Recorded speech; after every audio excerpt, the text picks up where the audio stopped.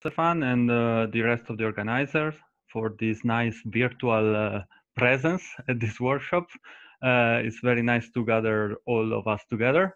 Um, okay, so here I'm gonna talk today about work that I've done in collaboration with Stefan himself and Antoine Sommerhausen recently about embedding the so-called Compere-Song-Strominger boundary condition that have been mentioned actually by Daniel in the last talk in higher derivative gravity in 3D, in particular in TMG. Anyway, you can just unmute yourself anytime in case you want to ask questions. I will try to be pedagogical at least in the beginning. So let me start. First of all, as already stressed by Daniel, gravity in a lower dimension is an interesting playground to study interesting questions, in particular in 2+1 dimension with negative cosmological constant. Gravity is a useful toy model to address questions such as the quantum network of black holes, its reduction to two-dimensional JT gravity could be useful to address the information conundrum. And furthermore, with negative cosmological constant, all the ADS CFT machinery is at work, and there are many different boundary conditions studied, and there are therefore many different field theories, CFTs, warped CFTs, and the various cardiology that one can address. In more or less 15 years ago, Witten asked the question whether pure 3D gravity was a meaningful quantum theory because he showed that in some constant and in some context, and later on also with Maloney, it was dual to some external CFTs that had certain pathologies. And soon after, actually, Lee, Song, and Strominger, they proposed that topological massive gravity at chiral points could be seen as a putative fully consistent and unitary gravity theory with an external CFT partition function. They named this theory chiral gravity. And after that, a lot of people, and here I just mentioned some of the names that work on this, a lot of people work in trying to understand developments of this statement, and therefore there have been a lot of work, for instance, in quantum log gravity, in cosmological gravity, in quantum TMG, and so on and so forth, to try to understand whether the statement could be clearly addressed. Here, what I'm gonna do, I'm gonna present a setup that is also interesting in regard to this question. And in particular, I want to stress that we are dealing here with the gravity theory with the boundary. And therefore, such a theory will be specified by giving its dynamics, is gauge fixing of the bulk metric, and its boundary conditions. And all the three ingredients are essential to defining the theory itself. We have seen also before how important are boundary conditions for defining the theory. Once 1, 2, 3 dynamics, gauge fixing, and boundary condition are specified, then we know the asymptotic symmetries and therefore the features of the dual field theory in the case of at least negative cosmological constant. The historical, very successful example was considering 3D Einstein gravity with negative cosmological constant, considering Pfefferman-Graham gauge, although at the epoch it was not, and using the so-called Brown and no boundary condition. Then the asymptotic symmetry was found to be a double copy Virasoro that was responsible for the two-dimensional boundary CFT. What I'm gonna do here in this talk, I'm gonna consider 3D topological massive gravity in the case of negative cosmological constant. This is a theory that put together Einstein gravity with the gravitational Chern-Simons term. We will see that in the following. That would specify the dynamics of my theory. I will use Pfefferman-Graham gauge in the bulk, and I use this I use this moment to just stress that there is recent a very lively discussion whether gauge fixing and a priori gauge fix some partial metric components is indeed something harmful or not with respect to asymptotic charges. This was also stressed by Daniel before, and there is some literature and actually some work in progress with my collaborators in trying to understand that at least in 3 dimensions. Okay, so this is going to be the gauge fixing, and 3, the boundary conditions I'm going to use and explain in detail are the so-called Compere-Song-Strominger boundary conditions, CSS for short. And with these boundary conditions, the asymptotic algebra is found to be a semi-direct product of Virasoro with a U1 Kac-Moody asymptotic algebra. And this algebra is very important actually because first of all, it has been shown 8 years ago that it reproduces the symmetries of a 2-dimensional so-called warped CFT.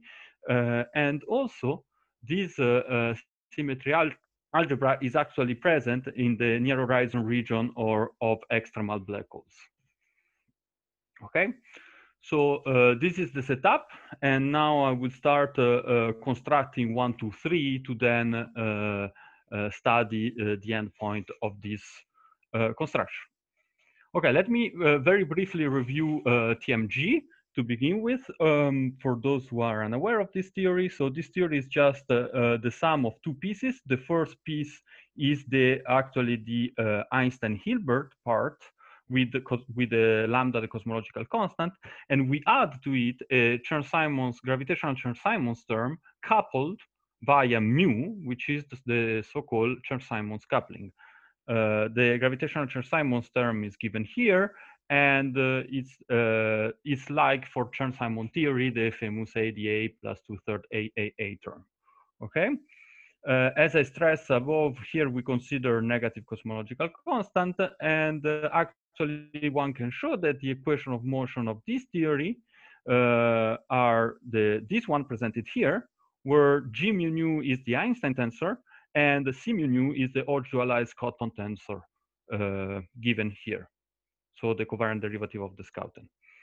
One readily seen that the Einstein limit is recovered by sending mu to infinity, which therefore decouples the gravitational Chern-Simons term. I want to make 2 remarks. The first one is that every solution of Einstein equation is automatically a TMG solution because G mu nu to 0 implies C mu nu to 0 in 3D. The contrary, of course, is not true. And also, unlike 3D gravity, actually TMG contains a massive graviton whose energy is proportional to the Chern-Simons coupling. Okay, so there are propagating degrees of freedom in this theory. This specifies the dynamic content of my theory. Now I'm gonna review the boundary conditions I'm going to use. And first of all, I will present the Pfefferman-Graham gauge. Here, rho is the holographic coordinate, and the boundary, the conformal boundary, is located at rho to infinity. I'm gonna work with x plus minus, the light cone coordinates, and impose the following fall-offs in the metric. First, the leading piece of the metric as this shape with a G++ different than 0 via a periodic chiral function, and the subleading piece of the minus minus is a constant, delta, and we will impose that this function will be free to vary, whereas delta will remain a fixed constant. Okay, and actually in Einstein gravity, Compere-Song-Strominger solved the full nonlinear solution, and this is the full nonlinear solution, in which it appears another chiral function, L bar. And it is important to remark that there are BTZ black holes in the solution. These are found by setting d plus of p bar equal to 0 and L bar equal to a constant. And in that case, delta and delta bar are just the combination giving the BTZ mass and angular momentum, which can be furthermore specified to give the ADS vacuum solution. The asymptotic Killing vectors that Daniel called boundary conditions preserving transformations in his first review for this metric can be found, and they're given by this expression, in which there are 2 arbitrary functions, eta and sigma, which furthermore they are chiral, function of x plus only. Okay. these are the CSS boundary conditions. And we can compute the charges at least for Einstein here. So if we specify dynamics, so in the case mu infinity in charges LM and PM, and we can show that the charge algebra is actually a semi-direct product of the Virasoro sector, the L, and the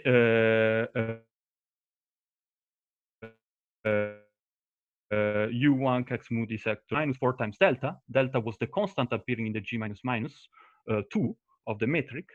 And therefore, the first feature that we see, sorry, let me also mention that on the other hand, in the Virasoro sector, the central charge is the famous Brown and no central charge.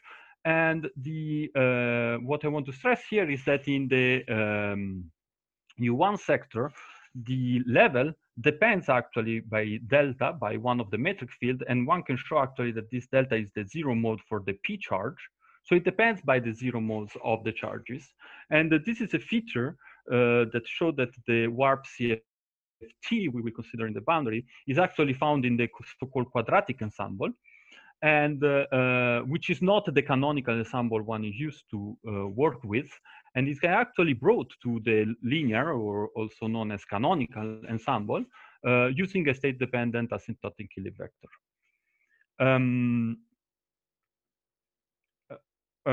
So here comes a very important assumptions we're going to make, a very important feature of our construction. We will consider the CSS nonlinear solution, so this line element here, and just embed it into TMG. Now, this is an assumption in the sense that we don't know the most general solution of Compere-Song-Strominger boundary conditions in TMG. This is work in progress. We haven't worked that out, but rather what we did is take the Einstein sector and embed it into TMG and show how TMG dynamics affects these boundary conditions and nonlinear solution. Okay. So I can therefore proceed and compute how the charges are gonna be affected by specifying TMG dynamics rather than Einstein dynamics. So here I will use this tilde to this tilde over here to refer to the TMG Luca, charges, whereas we have the a question. We have a question by yes. Gaston. You can unmute yourself if you want. Yeah, sure. Yeah. Hi. Hey, hi, Gaston. I have a question. Please. You have this, the algebra general IP is similar to, I mean, it's like a central extension of an abelian algebra, infinite dimensional generators as soon as k kappa is non-zero. See the third line of your algebra. You just rescale P, and since the third line is quadratic, on the right-hand side there is tension. So in what sense is meaningful, the precise value of this central charge? Not C by kappa. Okay. In what sense is, I mean, it's just set energy. It's just, you can rescale the energy operator, and then you can get it, you can get rid of it. It is giving, well, the explicit value can gives you, it's giving you different ensembles, especially if it is a constant or not. But I agree that actually what you are saying is what I was mentioning, that you can go from this quadratic ensemble here to the linear ensemble if you actually redefine your fields. So no, when I say linear I'm not talking ensemble, about, I mean, going to the quadratic is doing a kind of Sugawara thing. This is a non-local transform. This is not going from one ensemble to another. This is actually easy for some of the algebra. It's just PM to lambda PM. It's just a redefinition. It's not going from one ensemble to another one. So it's just, but in that case here, what you're gonna do, you're gonna redefine the charges by a zero mode of the charges themselves. Rescaling them only. Yes, exactly. Rescaling them by the zero mode of the charges. It's just saying that I set the energy instead of Earth in a you know, in some different joules or something. Yeah, I mean, this is a dimensionful dependent process. So I'm not sure that you can really just do it that. I mean, you can rescale it by something that is not dimensional, is related to the energy for the U1 sector. So rescaling with this, I mean, I think you can try, but I don't think it's that straightforward. Because this has dimensions, right? I mean, it's not just rescaling by a constant. And indeed, when you consider the Cas-Moody, the central extension, as you say, it doesn't matter the explicit value here. What it matters is just the sign, actually. And indeed, when you bring this back to the linear ensemble, to the canonical ensemble, actually it's a negative sign. So there are some questions about unitarities here that I'm not addressing. On the other hand, rescaling using the P0 himself is a delicate process. I wouldn't be so straightforward in the result. You see what I mean?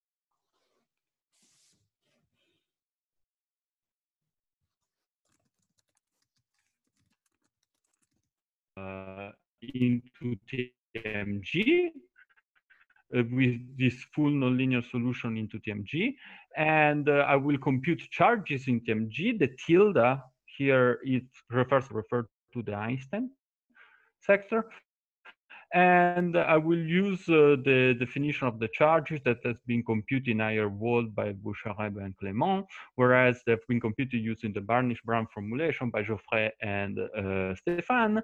The final outcome is this. These are the two charges, and one can show that actually the asymptotic symmetry algebra is unaffected. It's still a semi-direct product of Virasoro with U1. However, the explicit value of the charges and the central extensions are affected by the mu Chern-Simons coupling in this specific way. Importantly, as actually the question of Gaston brought to attention, this one can impose that CR tilde and the Cas-Moody tilde level as the same sign of the Einstein ones, and this restricts the sector of mu Chern-Simons coupling we will work with. Furthermore, we can perform a field-dependent redefinition of the symmetry generators, sigma, of the theory in such a way that we actually decouple the semi-direct product into a direct product of the two sectors. So in this case, once we redefine sigma, we obtain that the Virasoro sector is completely disentangled from the U1 Cas-Moody sector, whereas they take the central charges, of course, takes the same value. And I want here to stress that this feature, that a U1 sector can be disentangled from a semi-direct product into a direct product, also appeared in a recent work I've done in collaboration with this gentleman. And it actually seems to be a general feature whenever I have a semi-direct product with a U1. So it is something that I'm trying to understand better a priori from the theory under study. Okay, so the final outcome is this. And before going to talk about perturbations of this theory, I want just to do an intermezzo and talk a bit about the entropy, because one of the important features that we have to check is that the boundary counting of degeneracy in the field theory is reproducing the right thermodynamic entropy for the bulk. If Luca, you have 5 minutes. Okay, excellent, excellent. Thank you very much. So if we specify the two horizon R plus minus of the black hole solutions, the entropy is given by this formula, which has been computed by Krauss and Larsen, and later on by Solodukin. And we can show actually by explicit computation that this entropy is actually accounted for by the degeneracy of state in a warp CFT in the quadratic ensemble. And this is the formula for counting the degeneracy of, say, the quadratic ensemble in a warp CFT. And by computing it explicitly with respect to the vacuum being ADS3, one can show that actually the two entropy are equal. Okay, then once this check is achieved, we can continue and talk about the reduction to chiral points, which is the final outcome, if you want, of this talk. So the punchline is that, as we see in the central charges, which are reported here, depend by the Chern-Simons coupling in a very specific way. And actually, the generators themselves of the symmetry depend. Such that there are 2 points I can achieve. The first one is μL equal to -1. And in this specific point in the Chern-Simons coupling, the theory reduced completely to a U1. So the Virasoro sector is not there, just because all the Virasoro modes goes to 0 at this point, and is the central charge. And furthermore, we can show that the entropy of BTC black hole are accounted for by the U1 sector only. And on the other hand, at μL equal to 1, we have only the Virasoro sector. Now, the Virasoro sector was already studied by Lee-Song-Strominger because they were working with Brown and no boundary conditions, so they had a double copy Virasoro. So at both chiral points, they were actually reaching a single copy of Virasoro. Here, the novelty in embedding CSS boundary condition in TMG, our result is that there is a specific point here, μL equal to -1, where actually the full symmetry, is just a U1. Okay, so to summarize, the punchline is that we have found a point where the total asymptotic symmetry algebra of 3D TMG with CSS boundary conditions at a specific Chern-Simons coupling point, μL equal -1, is a U1 Kac-Moody algebra. The next natural question that I will skip the detail because I'm already probably out of my time is the stability of this chiral point. So let me just give you the upshot, the final result. And the final result is that one can show that these chiral points μL equal +1 or -1 are actually stable against linear perturbations around ADS3. Here there is, sorry, a typo, actually. It should be perturbation. And when I say they are stable, it means that the energies of the spin 2 perturbation around ADS3 at the two chiral points are semi-definite positive, so are either 0 or positive. There is a question about log modes arising that I will not touch upon here, but it is interesting for the following. So let me summarize the results. So what we have done here is we have studied how CSS boundary conditions can be embedded into topological massive gravity. We have shown that the entropy match in the thermodynamic black hole entropy with the warp CFT Cardy formula.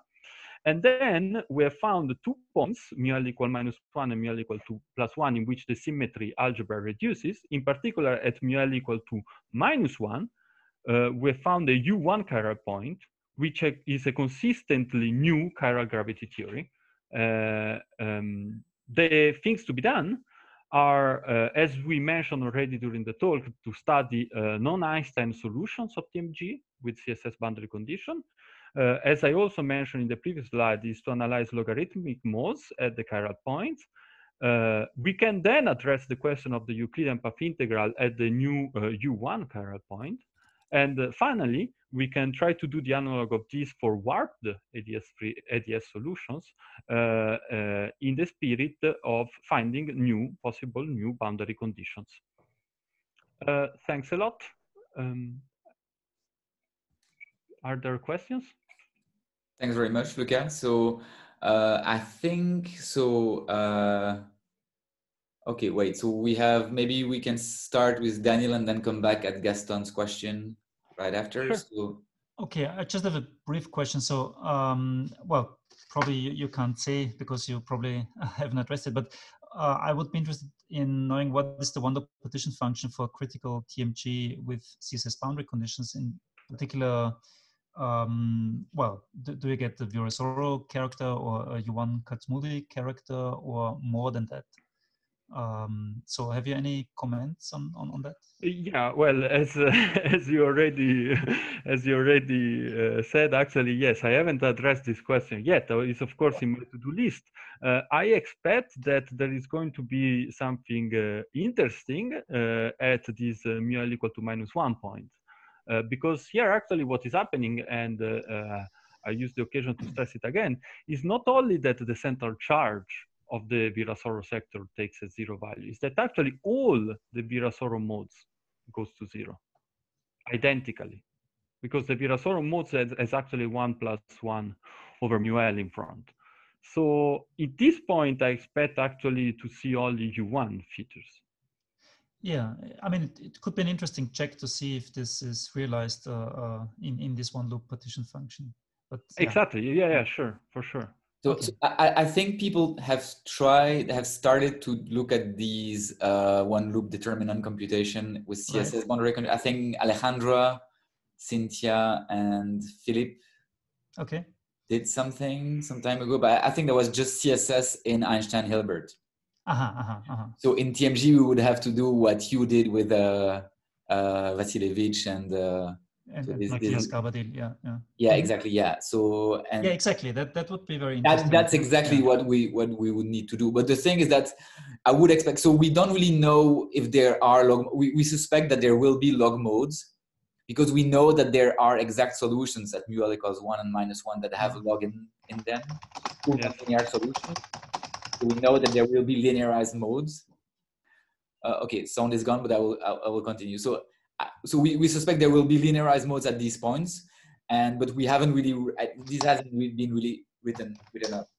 But then we expect indeed that there would be a similar story as the one that you found for log boundary conditions. Yes, and the interesting feature here is that in the Einstein sector, in the Einstein theory, you cannot just decouple the Virasoro. Here is really a feature of TMG, right? Having this U1 alone. Yeah, there might be two different sectors. We don't really know. So I think so. So Gaston, do you want to come back to your question? I think. Well, basically, you said that you agree. I think I agree. Yes, it could be 0 + 1 or -1, but somehow we keep it as it's like a a bookkeeping device to set the energy scale. But indeed, okay, yes, it's just setting how I am measuring the energy. Exactly. Yes. Exactly. And it's true that's why you say that changing the sign of kappa would be some unitarity problem, because it requires to take the energy and make it non-Hermitian anymore. You send P0 to IP0, yeah. Then you can change the sign of kappa, yeah. Yeah, okay, I agree. Yes. So Jera is saying that the PNs, so the PNs are dimension full, actually. Yeah. The PNs really are dimension full. They are P0 really is the energy. So the P's have energy, have a dimension. Absolutely. Yeah. So maybe we'll so Francesco had a question, and then Rafaela, and then we'll maybe continue. So Francesco, you can unmute yourself if you want. Okay, thank you. So Luca, just maybe a little curiosity. At some point you mentioned that you do a field dependent redefinition of the gauge parameters. And how does it create any subtlety, let's say in the computation of the asymptotic symmetry algebra? Okay. Let's say in the modified bracket. And is there maybe another way to introduce this parameter in a more clever way? Maybe just a naive question. Okay, no, but this I know what you have in the back of your mind, Francesco. So that's a very good, very good question. Yeah, actually, that's what I was saying. One of the I don't understand this on the general level. I mean, I can see it working in specific situations. So I did it with you in this paper, and I did it with Stefan in this other paper, and it's still the same feature. So let me tell you first of all that what is changing is actually the generators of the symmetry. This is already something peculiar, that in both cases are the generators of the symmetry that are changing, not something else. Because you may think of changing coordinates, you may think of changing metric fields, redefining metric fields. No, here it's really the generators in both cases. So what you are asking is if there is some way to define CSS boundary conditions to begin with, such that the algebra is already a direct product. And this is a very interesting question, is how would you start with this setup rather than achieve it via a field-dependent redefinition? Now, I don't have the answer, I haven't tried, but definitely is something that it is worth trying to do, because it is always like finding the right directions, essentially, in solution space, such that is the couples. Yes. Thank you. Thank you. So we'll take last question for now from Rafaela, and then we will conclude. Thanks. Hi, Luca. So Hi, I was wondering, I mean, so you had these special points, mu_L = 1 and -1, right? In the end. Yes. So do you have a physical interpretation? I mean, what is happening at these points? So what does it mean physically? I mean, I noticed in all your formulas, you always have, 1 - 1 over mu_L. So that's like the technical reason. But yes, what is going on physically? Well, I can tell you from the perturbation that I actually didn't go into detail, unfortunately. But so what is happening if I study perturbations of the ADS3 background, if I want to preserve CSS boundary conditions, I should actually use the subalgebra SL2R right times U1 to study isometries and to classify linear perturbations, okay? So the linear perturbations are no more SL2R right times SL2R left, okay? There is a U1 in the left sector. And what is happening, therefore, is then when you study linear perturbations that satisfy the TMG linear equation of motion in the TT gauge condition, the highest waves condition, the CSS boundary condition, and they have finite energy. So once you put all these requirements into the machine, you end up with 3 modes. These are the massive mode, the right graviton, and the right photon, actually, instead of the right graviton again, okay? So in LSS, when they studied linear perturbation, they have massive mode, right graviton, left graviton. Here, we don't have the left graviton, okay? So what is happening is that actually when you go to the chiral points, you can see that the energies of the various modes collapse to 0 or to positive energy in this way. Specifically at mu_L = 1, you have only the right graviton, which is switch on, sorry, I meant with positive energy. And at mu_L = -1, there is only this photon, or also called graviphoton, on. So that's why actually physically you have this U1 surviving at mu_L = -1. It's because you have only this graviphoton. I see. Thanks a lot. Okay, thanks very much. So we can thank Luca virtually or physically again. So bravo. Thanks. And we'll now welcome our next speaker, Javier Matulich. So Javier, are you here? Or is... Yes, hi. Oh yeah.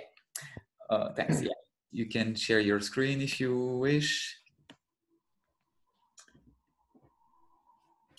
And so, yeah, so I will just let you know after 20 minutes that you have 5 minutes left. And again, I will let people interrupt you for clarifications and so on. So thanks very much. So we'll have now Javier talking about asymptotic symmetries at spatial infinity. Hello. Hello, thank you for the invitation. Can you see my screen? I'm still